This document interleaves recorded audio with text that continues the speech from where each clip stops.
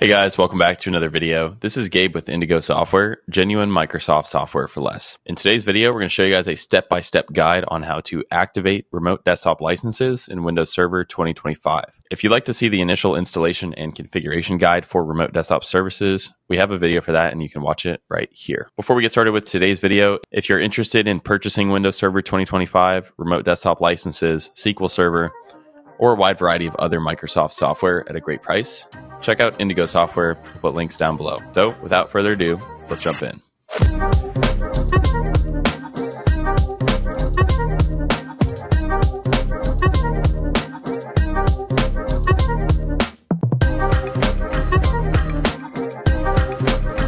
All right, guys, so we're going to start out with the Server Manager. If you don't have it pulled up already, it's available from the Start menu, or you can simply search it.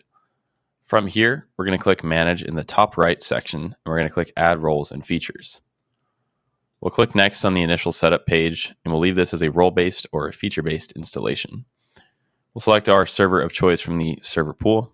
We'll click Next again. Underneath Remote Desktop Services, we need to make sure that we have the Remote Desktop Licensing role installed. I already have it installed, so I don't need to do anything on this page. If you don't, simply check this box. We'll click Next over to Features, and then just click all the way through the rest of the wizard here and click Install, and then you'll just need to restart the server. So we'll see you guys once that's done. Okay, once we have that installed, we're going to click up to Tools in the top right, and we're going to click under Remote Desktop Services. Don't click yet, and we're going to select the Licensing Manager. We'll select our server from the server pool. We can see the activation status is not activated. So right click on this, and we'll click Activate Server.